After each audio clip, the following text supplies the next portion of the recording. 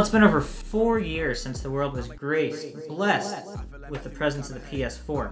And finally, you at home, yes, you, under the right conditions, can hack your PS4 and do all sorts of cool things, kind of. Now, it was possible back in the day to hack your PS4, but you needed to be on a really low firmware, kind of obscure. It was not user-friendly at all, and the options were really limited. But this is completely different. So, you might be wondering, why should I hack my PS4? And, well, that's the thing. At the time of making this video, you can run homebrew, but there's not really any homebrew to be ran. There's not even any emulators. So, pretty much the only thing you can do is play PS2 games and piracy. So, let's pirate some games. In order to hack your PS4, you're going to need a couple things. First of all, you're going to need a PS4 of any model that is running firmware 4.05 or below. Now, this firmware was released in late 2016, so it's pretty old. If you've updated past this, or your console came with a firmware higher than this, then as of the making of this video, you're going to need to get another PS4. Now, if you already own a PS4 that's past firmware 4.05, then your only option is to get a different PS4, because there's no way to downgrade your firmware. So what I recommend is going on Amazon or Craigslist or eBay and getting a bundle.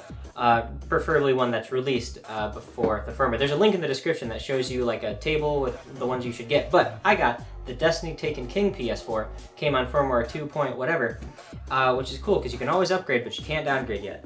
So, get them while they're still available, because I guarantee you scalpers are going to come and buy all the supplies that are still out there, like on Amazon, and then they're going to sell them on eBay for inflated prices. It happens every time. So get them while they're still available. Out of all of the major consoles to get a jailbreak, I think the PS4 has been the easiest for the end user to do.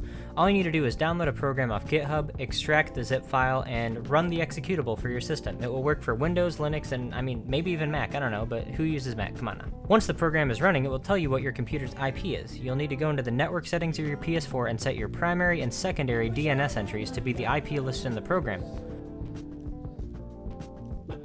Once you have your DNS entries selected, all you have to do is go to the user's guide found in the settings of your PS4, select the X-Vortex Hen option, a pop-up will appear, and then you're done. Now you will have a debug settings option in your settings menu.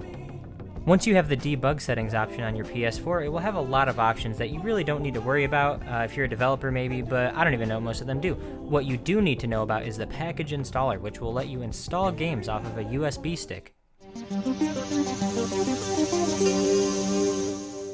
You can either back up your own games or use games that other people have backed up and uploaded to the internet. I'm not going to show you where to find such things, just like everything else, it's a Google search away. Once you have the package files on your USB stick, go to the package installer, install the games you want, and you're done. Now you can play any game you want, assuming that is it doesn't require a higher firmware than 4.05.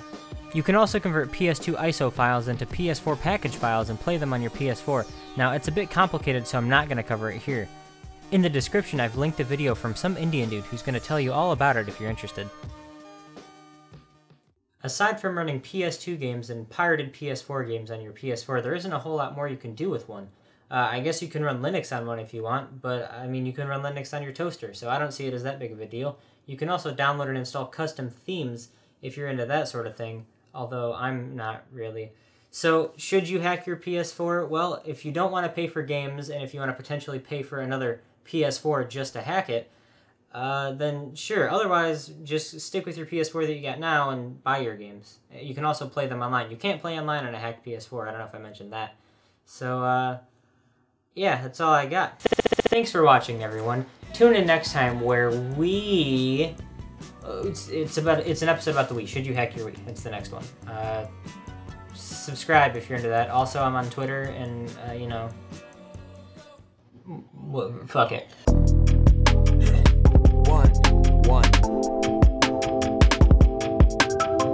Yeah.